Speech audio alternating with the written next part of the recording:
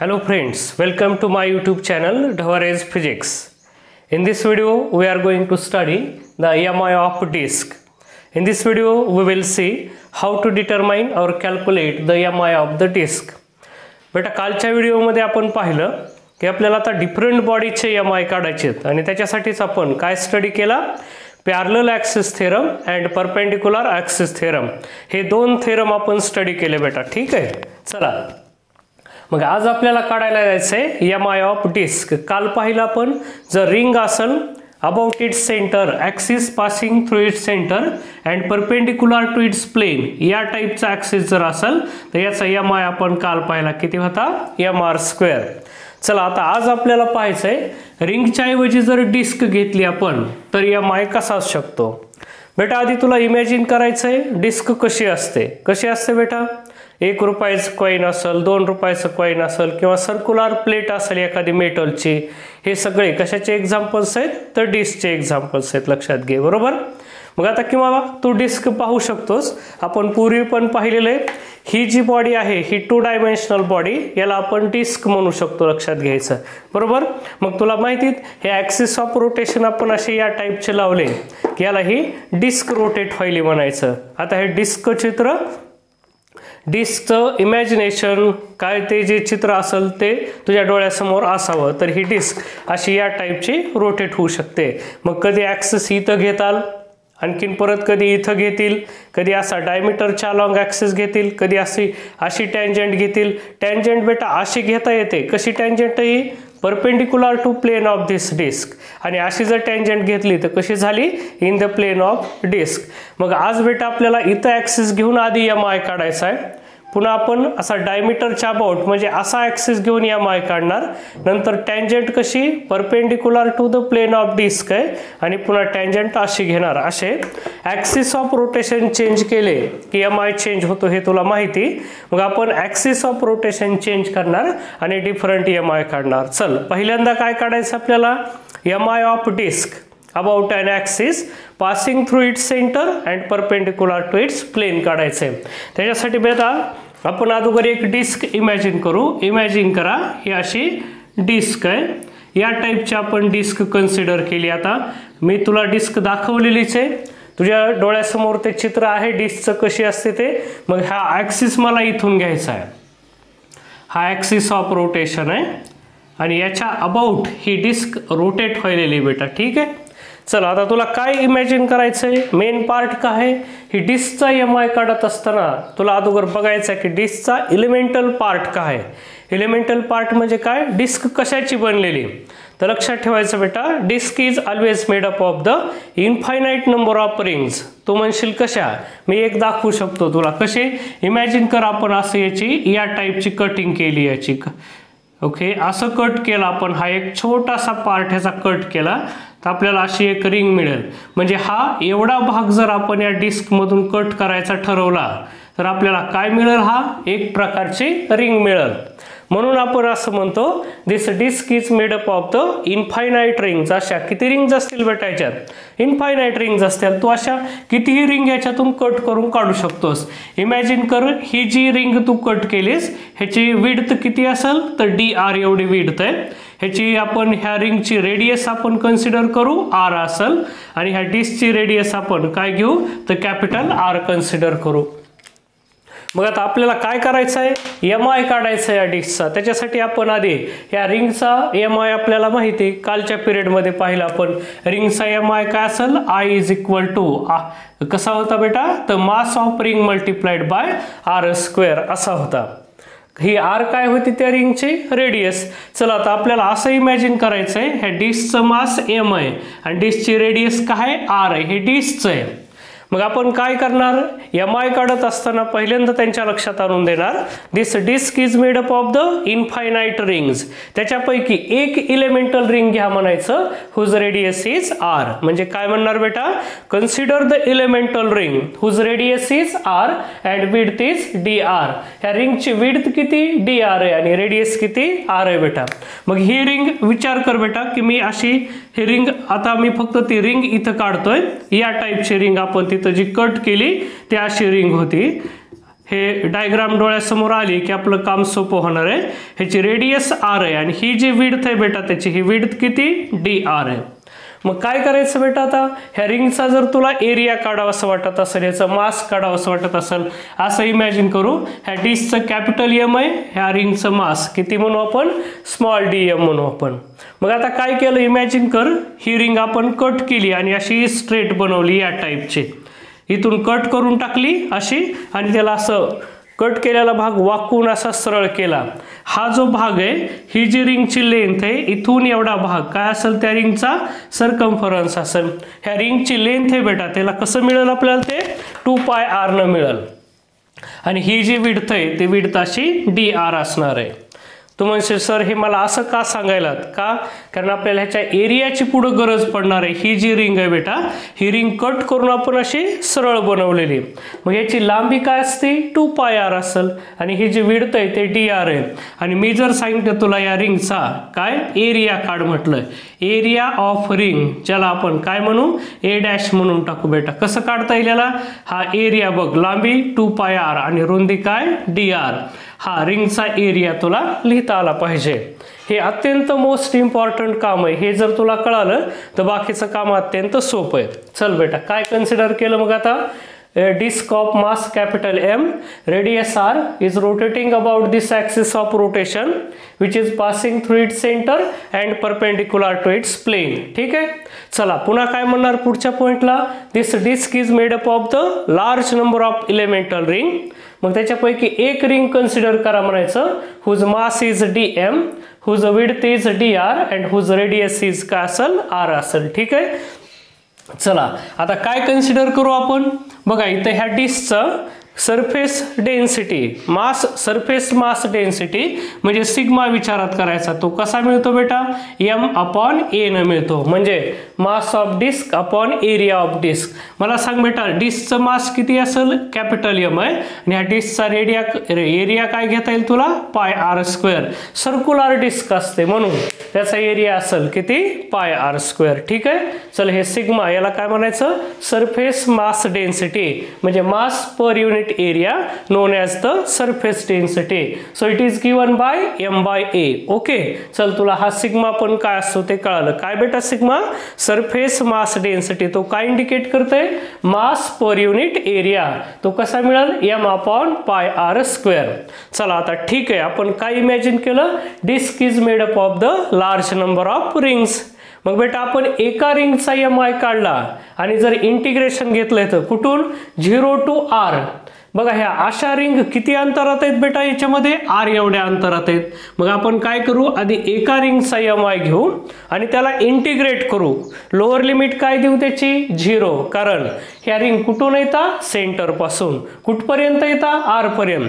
म्हणजे मला तुला सांगायचं बेटा ही जी एक रिंग काढली अशा इनफायनाइट रिंग असतील 0 पासून r एवढ्या अंतरामध्ये. मग जर आपल्याला या डिस्कचा mi पाहिजे असेल तर आपण आधी रिंगचा mi काढणार का, because disk is made up of the large number of rings. मग एका रिंगचा mi काढू बेटा, त्याला इंटिग्रेट करू कुठून कुठपर्यंत, लोअर लिमिट 0 देऊ, अप्पर लिमिट कॅपिटल R एवढी देऊ. मग मला अगोदर काय करायचं आहे बेटा त्या एका रिंगचा mi काढायचा आहे. बघ मग या रिंगचं मास किती बेटा dm एवढं आहे, तर त्याचा mi काय समजू आपण di समजू. कसा लिहितो मी लक्ष देऊन ऐकशील, mi of this ring is given by, बघ बेटा ही रिंग किती अंतरावर आहे r एवढ्या, सो r² इंटू dm. तू म्हणशील कसं लिहिलं सर नाही कळालं, कालचं आर्टिकल आठव, mi of ring is given by I is equal to mr². हे काय होतं काल रिंगचं मास आणि रिंगची रेडियस. आज या रिंगचं मास किती घेतलं बेटा dm, म्हणून मासच्या ठिकाणी काय आला dm. आणि काल रिंगची रेडियस कॅपिटल R होती, आज किती स्मॉल r. आज कॅपिटल M आणि कॅपिटल R ह्या कोण आहेत डिस्कचं मास आणि डिस्कची रेडियस आहे. ठीक आहे बेटा, तुला कळालं हे di कसं काढलं ते. चला आता मला काय काढायचं बेटा हे dm मास काढायचंय, किंवा मी काय काढतो total mi of disk is किंवा can be obtain bye integrating this equation, म्हणजे एका रिंगचा जो एम आहे त्याचं इंटिग्रेशन घेऊ आपण बिटवीन द लिमिट कुठं आलं 0 to r, lower limit 0 upper limit r. असं का ते सांगितलंय कारण अशा किती रिंग्स आहेत बेटा, इनफायनाइट रिंग्स आहेत. कुठून कुठपर्यंत, सेंटर पासून रेडियस ऑफ द डिस्क पर्यंत large number of rings R there. चल बेटा मी इथं व्हॅल्यूज पुट करतो ह्याच्या. कसं येईल इथं I is equal to 0 to r di means काय आलं r² dm.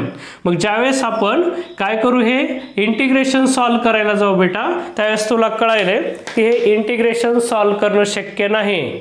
कारण इथं काय, इथं रेडियस आहे आणि इथं मास आहे, म्हणजे इथं व्हेरिएबल कोण आहे, dm आहे. म्हणून ह्या r ला सुद्धा m च्या फॉर्म मध्ये किंवा dm ला r च्या फॉर्म मध्ये आपण आणायला पाहिजे. मग मला हे dm म्हणजे मासला मी इन टर्म्स ऑफ r कसं कन्वर्ट करतो बेटा बघ.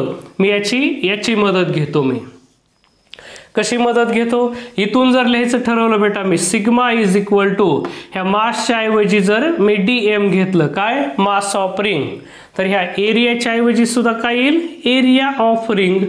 बघ बेटा मी एरिया तुला आधीच घेऊन दाखवला, कुठे या ठिकाणी एरिया काढलेला आहे a डॅश जर म्हटलं. मग सिग्मा इज इक्वल टू काय आलं बेटा dm डिवायडेड बाय, बघशील त्याचा एरिया काय, हे 2πr इंटू dr. मग याच्यावरून जर dm असा लिहिता येत असेल कसा, ही सगळी टर्म इकडे येईल sigma into 2πr into dr. म्हणजे बेटा मला ह्या dm मासच्या ठिकाणी हे एवढं पुट करता येऊ शकतं. मग हे सगळं मी इथं पुट करतो. कसं आलं, I is equal to integration 0 to r, हे r² ॲज इट इज राहील. आणि ह्या dm च्या ठिकाणी बेटा काय पुट करतो मी, सिग्मा इंटू 2πr इंटू काय लिहिता येऊ शकतं त्याला dr असं लिहिता येऊ शकतं. मग मी आता या इंटिग्रेशनला व्यवस्थित करून लिहितो. इथं या ठिकाणी गेलो याला मी, हे बघ बेटा हे I is equal to integration 0 to r कसं लिहिता येईल. मग ह्याच्यातले कोण, हे सिग्मा 2π हे कॉन्स्टंट आहेत, सॉरी ते आधी मी बाहेर घेतो इंटिग्रेशनच्या, sigma into 2π into integration 0 to r असं आलं. मध्ये काय काय राहिलं फक्त, हे r आणि हे dr. मग r² इंटू r मीन्स काय, r³ असतील आणि इंटू dr असा येईल, एवढा भाग राहील. मग I इज इक्वल टू या सिग्माची व्हॅल्यू तुला माहिती बेटा, मी इथली व्हॅल्यू घेतो काय असेल, m/πr² इंटू हे 2π ॲज इट इज. हे इंटिग्रेशन किती इंटिग्रेशन येईल बेटा इथं r⁴. मग पॉवर आपण त्याची 1 न वाढवणार, किती येईल r⁴/4, lower limit 0 upper limit capital R. चला आता इथं काय होईल, दिस पाय गेट कॅन्सल, मला शिल्लक काय राहिलं इथं 2m divided by r² into, मी इथं हे लिमिट पुट करतो, हे r च्या ठिकाणी एकदा अप्पर लिमिट काय येईल कॅपिटल r⁴/4 मायनस ह्या r च्या ठिकाणी लोअर लिमिट म्हणजे 0⁴/4. ह्याला काही अर्थ नाही, हे कॅन्सल झालं. म्हणजे शिल्लक काय राहिले बेटा इथं 2m divided by r² into इथे शिल्लक राहिले r⁴/4. याला जर सिम्प्लिफाय केलं तर इथं असे राहतील m into r² divided by 2 2s are 4 म्हणजे इथं 2 येतील. So this is expression for mi of disk about an axis of rotation passing through its center and perpendicular to its plane. हा याचा मेन फॉर्म्युला झाला बेटा. ठीक आहे, हे झालं expression for mi of disk झालं. बघ आता रिंगला होता mr² आणि तोच ॲक्सिस आहे डिस्क साठी असेल तर किती आला mr²/2 आला. कसं एक्सप्रेशन काढलंय बेटा, तर तुला डिस्क साठी एक आयडिया सेव्ह करायची. काय, डिस्क कशाची बनली, लार्ज नंबर ऑफ रिंगची. मग बेटा एका रिंगचा mi काढायचा, त्याचा इंटिग्रेशन घ्यायचं, तुला काय मिळेल टोटल mi मिळेल डिस्कचा. कारण काय की आपण कसं एखाद्या पातेलीमध्ये भात शिजायला जर घातला तर आपण एक एक तांदूळ चेक करत नाहीत बेटा भात शिजला का नाही ते. त्यासाठी काय करतो आपण फक्त एकच तांदूळ चेक करतो, एक शिजला असेल तर सगळा भात शिजला असं आपण समजतो. त्या टाईपनं ही डिस्क कशाची बनली, लार्ज नंबर ऑफ रिंगची. मग एका रिंगचा आपण mi घेतो, तोच सगळ्या रिंगचा असं म्हणतो आणि इंटिग्रेशन घेऊन आपण टोटल mi काढून टाकला. मग ह्या प्रत्येक स्टेप व्यवस्थित बघा, खास करून इथला भाग बघा रिंगचा एरिया मी कसा काढला रिंग जी सर्क्युलर होती ती ब्रेक करून सरळ केली 2πr त्याची लेंथ आली dr विड्थ होती आणि एरिया काय असते लांबी गुणिले रुंदी या सरळ या फॉर्म्युल्याने आणला length multiplied by breadth area of ring a dash काढून टाकला हा मला कुठे लागणार होता dm काढण्यासाठी का इथं लागला म्हणून अगोदर हे dm व्यवस्थित काढा sigma multiplied by 2πr multiplied by dr याचा यूज करून dm काढला आणि हे फक्त इंटिग्रेशन सॉल्व केलं इथं इंटिग्रेशन बघा r ची पॉवर 3 बेटा तर किती झाली 4 झाली इन दिस वे आपण हे mi एक्सप्रेशन डिराइव्ह केलं मग आता हे एक्सप्रेशन लक्षात ठेवा काय येतंय mr²/2 असा आलता डिस्कचा mi ठीक आहे चला आता कशाची वेळ आहे तर याचे mi काढायचे म्हणजे प्रॉब्लेम सॉल्व करायचे आहेत की तुम्हाला माहिती बेटा प्रॉब्लेम कसा विचारतात तर ऍक्सिस ऑफ रोटेशन चेंज करून विचारतात म्हणून आपण फर्स्ट प्रॉब्लेम कडे जाऊ बघा ऍक्सिस ऑफ रोटेशन कसा असेल स्क्रीन वरती तुम्हाला प्रॉब्लेम दिसायला लागलाय फर्स्ट प्रॉब्लेम कसा विचारतील बघा मी प्रॉब्लेम वाचायलो काय असेल a uniform disk of mass capital M and radius r is rotating about tangent which is perpendicular to its plane. Calculate mi of disk about this axis.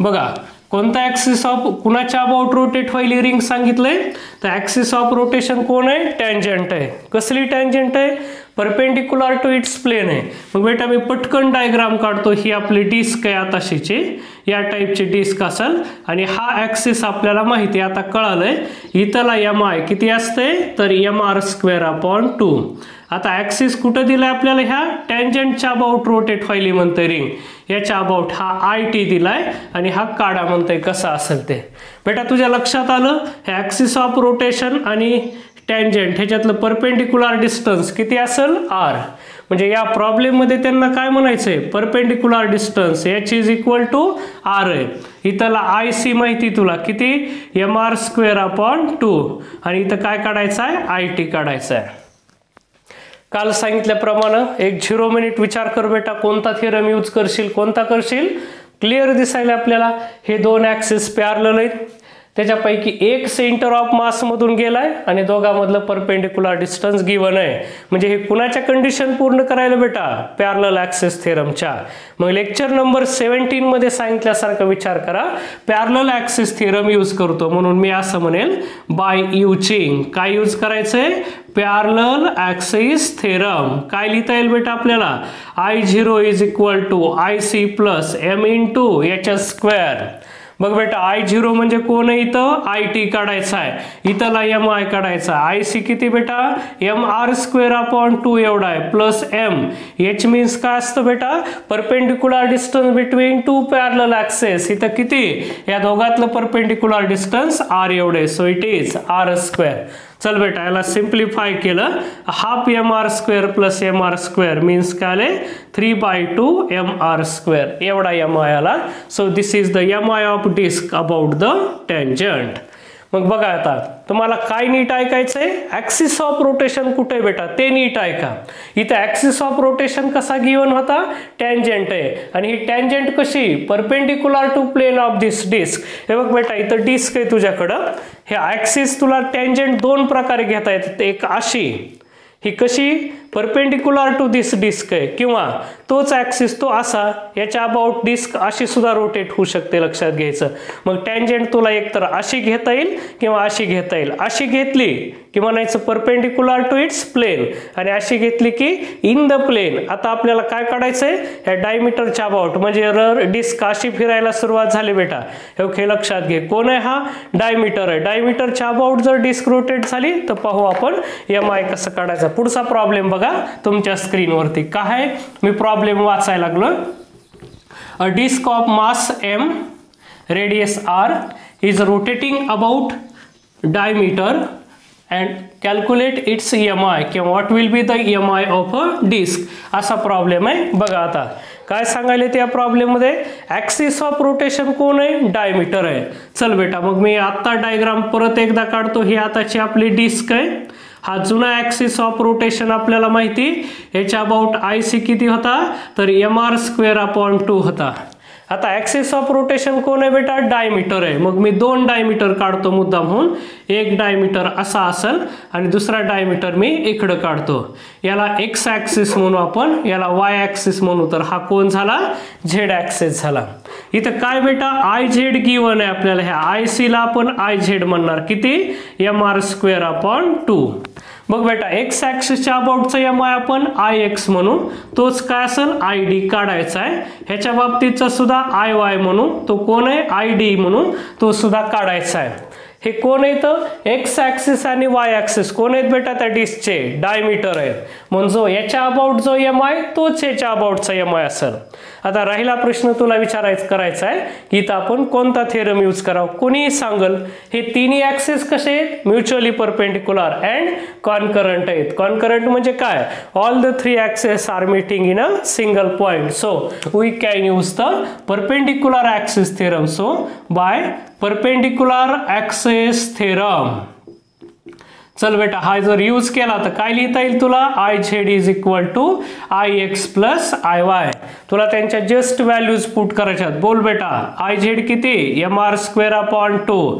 I x म्हणजे त्याला I D म्हणू शकतोस. I Y ला सुद्धा I D म्हणू शकतोस. या आणि या ॲक्सिसच्या about M I same because both R diameters of the disk. आणि डिस्क कशी असेल? डायमीटरच्या अबाउट सिमेट्रिक असेल बेटा. म्हणून याच्या आणि याच्या अबाउटचा एम आय सेम असतो. ठीक आहे. चल काय काय मिळालं? हे mr²/2 इज इक्वल टू काय आलं इथं? 2id. मग हा 2 जर इकडे शिफ्ट केला तर we can write mr² divided by हे 2 इकडे आले तर 4 होतील. And this is an expression for M I of disk about the diameter.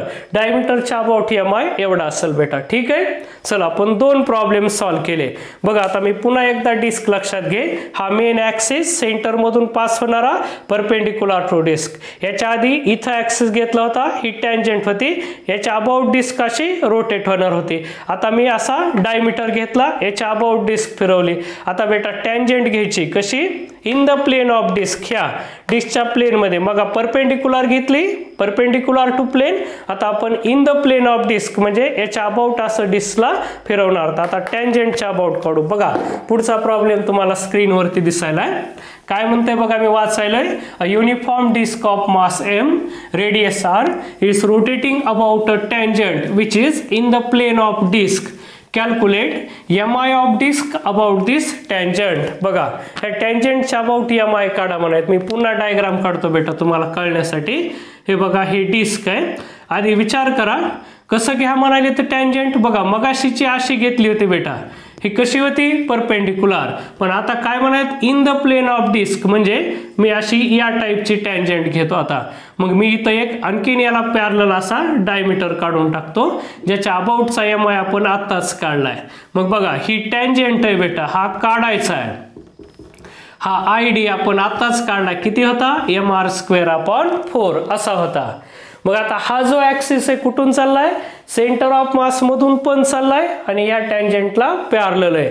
आता हा ॲक्सिस आपल्या कामाचा नाही बेटा. हा आधीचा जो होता हा ॲक्सिस आपल्या कामाचा नाही. कारण हा ॲक्सिस याला मीट होत नाही. म्हणून आपल्याला परपेंडिक्युलर ॲक्सिस थेरम याच्यासोबत यूज करता येणार नाही. म्हणून आपण काय केलं? ह्या डायमीटरचा यूज करायचा ठरवला. बघा या दोघांमधलं परपेंडिक्युलर डिस्टन्स h किती? r. मग आता इथं आय सी म्हणून कुणाचा यूज केला आपण? आय डीचा. किती तो? mr²/4 आणि आपल्याला आय टी काढायचा आहे. मग तुझ्या लक्षात आलं बेटा आय सी म्हणून आता याचा यूज करणार आपण. हे 2 ॲक्सिस कसे आहेत? एकमेकाला पॅरलल आहेत. चला तर आपण सॉल्व्ह करायचा प्रयत्न करू. काय यूज करायचं आपण? By using. बघा again we R using parallel axis theorem. चल बेटा बघ कसा येईल आता. तर by using parallel axis theorem काढायचा आहे. तर मी असं म्हणेल इथं दिस I0 is equal to IC plus m into h². चला बेटा याच्या व्हॅल्यूज पुट करू आपण. कशा कशा व्हॅल्यूज येतात बघा. I0 म्हणजे टँजंट आहे. IC म्हणजे किती इथं? mr²/4 प्लस m ला m, h म्हणजे r². याला जर सिम्प्लिफाय केलं बेटा 4 × 1 = 4 आणि 5 किती येईल? 5/4 mr². असा हा mi झाला. ठीक आहे. तर बघ बेटा कसे कसे एम आय आले, एका डिस्कचे किती काढले आपण, आधी इथला काढला होता, किती आलता mr²/2. पुन्हा टँजंट आपण अशी घेतली, याच्या अबाउट रोटेट झाला, या टँजंटच्या अबाउट किती आला होता mr²/2 म्हणजे किती, हे mr², हे 3/2 mr² एवढा आला. याच्या अबाउट mr²/4 आला, mr²/2 आला. आणि आता इथला एम आय काढला, टँजंट अशी होती, किती आला 5/4 mr². मग हे असे ॲक्सिस ऑफ रोटेशन चेंज झाला बेटा की एम आय सुद्धा चेंज होतात. तुझ्या पुढे हे एक्झाम्पल आहे, या ॲक्सिसला कसा आहे, या ॲक्सिसला हा एवढा आला, या ॲक्सिसला एवढा, असे 4 ॲक्सिस ऑफ रोटेशन घेतले, 4 प्रकारचे डिफरंट एम आय आले ह्या डिस्कचे, लक्षात घ्यायचं. तर मग बेटा ॲक्सिस ऑफ रोटेशन चेंज करतील आणि तुला एम आय काढ म्हणतील, तर कोणता तरी एक थेरम यूज करून आपण एम आय इझिली कॅल्क्युलेट करू शकतो. चला आता आजच्या लेक्चर मधला आपल्याला शेवटचा प्रॉब्लेम बघायचा आहे. बघा तुमच्या स्क्रीनवरती तुम्हाला दिसायला लागलाय, काय म्हणतंय, हा जरा थोडासा वेगळा प्रॉब्लेम आहे डिस्कचा, याला लक्ष देऊन करा. ॲन्युलर डिस्क आहे हे. काय म्हणतंय बघा problem, annular disk of inner radius r1 and outer radius r2 is rotating about an axis of rotation, कसा आहे, passing through its center and perpendicular to its plane. What will be the mi of disk? मग आता M आयचा, डिस्कचा M I काय असेल म्हणतंय बघा. ॲन्युलर disk म्हणजे कसे, मी आता डिस्क अशी काढतो बेटा तुम्हाला कळावं म्हणून. डिस्कच्या फक्त हो का आतून रिकामी, आतल्या भाग कसा आहे डिस्कचा, रिकामा आहे म्हणतंय, म्हणजे सगळ्या भागामध्ये मास नाही, या टाईपची आपण डिस्क कन्सिडर करू. इमॅजिन करू का फक्त एवढ्या भागामध्येच मास आहे ह्या डिस्कच्या. आता मी डिस्क कशी दाखविली बेटा तुम्हाला, अशी दाखविली, अशी नाही, अशी दाखवायला लागलोय, कळावं तुम्हाला म्हणून. मग बघा हे एवढ्या भागामध्ये मास आहे बेटा, बाकीच्या भागात, मधल्या भागात मास नाही, ते म्हणतात आतल्या भागाची रेडियस r1 आहे आणि हा जो बाहेरचा भाग आहे, ही जी मोठी रेडियस आहे, ही रेडियस किती बेटा r2 एवढी रेडियस आहे, ठीक आहे. मग हे आउटर रेडियस r2 आणि इनर रेडियस किती r1, याचा एम आय काढा म्हणतात. ॲक्सिस कसा घ्यायचा आहे बेटा, असा घ्यायचा आहे, याच्या अबाउट काढा म्हणतं एम आय. पुन्हा मगासारखंच बेटा, आपण याची एक छोटी रिंग घेऊ आपण मगासारखी, हो का, डिस्क कशाची बनलेली, तर रिंगची बनलेली, म्हणून मी असं म्हणतो तुम्हाला, याची अशी मगाशी सारखी अतिशय छोटी एक रिंग कन्सिडर करा, हो का, या टाईपचे मी इथं जे दाखवायला लागलोय अशी ही रिंग कन्सिडर करा आणि सेम मगासारखं सोडवायचं बेटा. कसं, हो का, त्या रिंगचा एम आय असेल डी आय, याच्या पूर्वीच पाहिलं आपण. एम आय एका रिंगचा काढू आणि पुन्हा त्याला इंटिग्रेट करू पहिल्या एक्सप्रेशन सारखं, किती येईल, हो का, ह्या रिंगची आपण रेडियस किती समजू, स्मॉल r, तर कसं काढता येईल r². ह्या रिंगचं मास समजू आपण dm आणि याचे विड्थ समजू आपण dr. मग मगासारखं बेटा हा dm काढता यावा, कसा काढला होता dm, तर बघा मी इथं dm काढून देतो, किंवा total mi of disk is given by integrating this equation from r1 to r2. मगाचा आणि आताचा डिफरन्स बघा बेटा, फक्त हे इंटिग्रेशन मगाशी कुठं होतं, 0 टू r होतं, आता कुठं चालला r1 टू r2. असं का, बघा मगाशी डिस्कच्या सगळ्या भागात मास होतं, पण आता कुठून मास आहे, या r1 पासून पुढं एवढ्या अंतरात आहे, म्हणजे काय r1 टू r2 एवढ्या भागात फक्त मास आहे, तर त्याचा विचार करायचा आपल्याला. मग आता इथं dm कसं काढता येऊ शकतं बेटा, dm कसा काढता येईल, सिग्मा कसा काढता येईल, त्याचा विचार करायचा आपल्याला. मग आता ह्या dm ची व्हॅल्यू आणायचा प्रयत्न करायला, तर dm पुन्हा मगासारखं लिहिता येईल आपल्याला. dm कसं लिहिता येईल, मास ऑफ डिस्क कसं आलतं मगाशी बघा, 2πr इंटू काय होतं त्याचं, सिग्मा, या फॉर्म्युल्यानं आलं होतं, 2πr इंटू काय dr, असा एरिया होता त्याचा. हे मास dm काढण्यासाठी मगाशी काय यूज केलं होतं बघा ना, मगाशी dm काढायला आपण काय यूज केला होता, तर हे का सिग्मा मल्टिप्लाइड बाय, हे सिग्माचा मेन जो फॉर्म्युला आहे तो असा आहे, हे capital M mass of disk upon त्याचा एरिया, मास पर युनिट एरिया. सिग्मा काय इंडिकेट करतंय, मास surface density, mass upon area. बघा इथं डिस्कचं मास किती, कॅपिटल M आहे, आणि बघा इनर रेडियस किती r1 आहे आणि आउटर रेडियस किती r2. मग एरिया काय येईल त्याचा पाय, असं येईल r2² - r1², असा एरिया येईल त्याचा, लक्षात ठेवा. कारण कशामुळं, एरिया किती, आतल्या भागात मास नाही आहे बेटा, फक्त एवढ्याच भागात मास आहे, म्हणून त्याचा एरिया r2² - r1² येईल. मग याच्यावरून जर dm लिहायचा ठरला बेटा आपल्याला, dm कसा लिहिता येईल, ओकेच्या m च्या ठिकाणी dm येईल, हा एरिया परिंग इकडे गेला तर कसा लिहिता येईल तो लिहिताना dm, हे पहा हे सिग्मा इकडे असेल मल्टिप्लाइड बाय याच्या ऐवजी इथं डिस्कचा एरिया, आता रिंगचा एरिया कसा काढला होता आपण, 2πr × dr असं लिहिता येऊ शकतं. याच्यासाठी हा व्हिडिओ सुरुवातीचं बघा, हे मास मी काढून दाखवलोय तुम्हाला कसं काढायचं ते. ठीक आहे, चला हे dm मी इथं पुट करतो बेटा. मग मी इंटिग्रेशन सॉल्व करायलोय. बघा r1 to r2 असं मास आहे. काय काय आलं इथं, सिग्मा इंटू हे 2πr इंटू काय आले हे dr असा आला भाग तो. चला आता याला कसं कसं सॉल्व करता येतंय, मी कॉन्स्टंट बाहेर घेतो. कोण कोण आहे, सिग्मा इंटू 2π इंटू काय काय आले इथं का, हे असं येतील. ह्या सिग्माची व्हॅल्यू पुट करतो मी आधी, हे r1 आणि हे r2. सिग्मा काय बेटा मी तिथून लिहितो, हे m divided by pi into r2² - r1², r2² - r1² into हे 2π आणि हा r as it is into dr असं लिहिता येईल त्याला. ठीक आहे, चला आता काय काय करता येऊ शकतं बघा. इथं हे पाय आणि हे पाय कॅन्सल असतील, सगळे कॉन्स्टंट बाहेर घ्या बेटा. हे 2 बाहेर येतील, हे मास कॉन्स्टंट आहे, परत हे रेडियस सुद्धा कॉन्स्टंट आहे, म्हणजे r2² - r1² पण बाहेर आलं. इंटिग्रेशन r1 to r2, इथं फक्त r आणि dr हे व्हेरिएबल आहेत, हे राहतील इथं. हे का व्हेरिएबल आहे, हे रिंगचं डिस्टन्स आहे स्मॉल r, म्हणजे हे कधीही चेंज होऊ शकतं. चला मी आता हे इंटिग्रेशन सॉल्व करतो. कसं येईल बेटा हे इंटिग्रेशन, असं येईल, हे 2m divided by r2² - r1², हे इंटू हे इंटिग्रेशन असं येईल r² / 2 आणि लोअर लिमिट r1 असेल, अप्पर लिमिट r2 असेल. बघा कसं लिहिले आपण ते. इथं काय होतं बेटा, हा r² विसरला आपला इथून घेताना.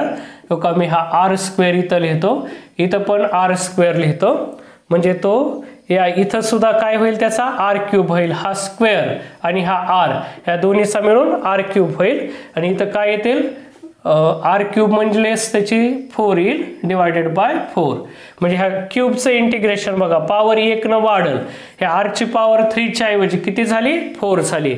r⁴/4 lower limit r1 upper limit r2. चला मग आता मी काय करतो ते लागल तर इंटिग्रेशन मी परत इथं लिहितो बेटा, लक्ष द्या तुम्ही. हे 2m as it is upon हे r2² - r1², हे इंटिग्रेशन ऑफ काय काय आले इथं, ह्याचं इंटिग्रेशन मी इथं लिहितो. पॉवर 3 म्हणजे r⁴/4 असं येईल, lower limit r1 upper limit r2. चला मी काय करतो याच्यात, या लिमिट पुट करतो बेटा. हे 4 तर बाहेर येतील, काय 2m डिवायडेड बाय हे r2² - r1².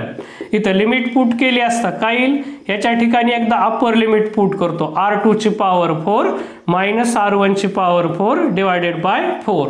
काय केले, upper limit minus lower limit. चला आता याला सिम्प्लिफाय करू आपण. काय होतील, हे 2 ने हे 4 कॅन्सल होतील. मी याला असं लिहितो, हे m divided by r2² - r1² into याला काय लिहिता येईल बेटा बघा. आता ह्याला सॉरी किती 4th पॉवर आहे, याला कसं लिहिता येईल रे, मी इकडं रफ मध्ये तुम्हाला कुठंतरी लिहून दाखवतो बघा. तुम्ही इथं लिहितो मी, लक्ष द्या. मी जर याला असं लिहिलं r2 ची पॉवर 4 - r1 ची पॉवर 4, मी याला असं लिहू शकतो r2 च्या स्क्वेअरचा स्क्वेअर मायनस r1² चा स्क्वेअर. मग ह्याला बघा a - b समजा, तर मी याला असं लिहू शकतोय r2² - r1² आणि दुसऱ्या ब्रॅकेटमध्ये r2² + r1². ह्याला a समजा, याला b समजा, a² - b² नुसार याला लिहिलं तर मी इथं ते लिहून टाकतो. कसं लिहिता येईल, r2² - r1² in other bracket r2² + r1². बघा आणि डिवायडेड बाय काय राहिले तिथं 2. मग हा ब्रॅकेट कॅन्सल होईल आणि फायनल एक्सप्रेशन बेटा असं मिळेल मला. काय आले इथं, हे m डिवायडेड बाय 2 आणि इकडं राहिले हे r2² + r1². आपल्या बोर्डाच्या पुस्तकानं हे एक्सप्रेशन घेतले नाहीत बेटा, डायरेक्ट तुम्हाला त्या शेवटच्या पेजवर टेबलमध्ये दिलेले आहेत. पण मी तुम्हाला ते डिराईव्ह करून द्यायचा प्रयत्न केला. मग आता फरक बघा काय काय येत होते ते. काय लक्षात ठेवायचंय, ही डिस्क कशी बेटा आपली ॲन्युलर डिस्क आहे. ॲन्युलर कुणाला म्हणायचं, एवढ्या भागामध्ये मास नाही त्याच्या, बघा हे बाहेरच्या भागातच मास आहे. मग आधी ज्यावेळेस सॉलिड डिस्क होती म्हणजे कंप्लीट भागात मास होतं, कम्पेअर करू आपण दोन ठिकाणचे एम आय कसे लक्षात ठेवायचे. का सॉलिड डिस्क असेल तर एम आय आपण असा काढला mr²/2. बट जर डिस्क ॲन्युलर असेल तर काय आलं, का हे m/2 ॲज इट इज बेटा. याच्यामध्ये कम्पेअर करा याला, हा m/2 ॲज इट इज आहे. इथं फक्त एक आर होता, कारण सॉलिड डिस्क असली की आपण एकच रेडियस घेतो, पण ॲन्युलर साठी ही आतली रेडियस हे r1 आणि बाहेरची रेडियस काय r2, अशा दोन रेडा घेतो. मग त्याच्यासाठी फक्त ह्या r² ला असं लिहिलं आपण काय r2² प्लस r1², ह्या दोन रेडियस घेऊन टाकायच्या डिवायडेड बाय 2, तर ॲज इट इज आहेत. मग याला याच्यासोबत कम्पेअर करा आणि लक्षात ठेवा. बोर्डाला आपल्याला हे डेरिव्हेशन विचारणार नाही. का विचारणार नाहीत बेटा, कारण हे डेरिव्हेशन बोर्डानंच दिलेले नाही. त्यांनी पेपरवरती शेवटच्या पेजवरती हे फक्त फॉर्म्युला दिलाय हा. मग मात्र आपण तो काय केला, डिराईव्ह केला. मग याला प्रॉब्लेम समजा आणि कसं डिराईव्ह करायचं ते बघा. काही अजून अडचण वाटली तर मला व्हॉट्सअपवरती कळवा, मेसेज करा, मी तुम्हाला त्याचं एक्सप्लेनेशन पुन्हा एकदा देईल बेटा. ठीक आहे. तर आजच्या व्हिडिओमध्ये एवढंच. राहिलेला भाग म्हणजे उद्या आपल्याला एम आय ऑफ रॉड आणि प्लेन लॅमिना या दोघांचा एम आय काढायचा बेटा. ठीक आहे. तर चला आज आपण इथं थांबू. हे लक्षपूर्वक फॉर्म्युले बघा सर्वच्या सर्व. ठीक आहे.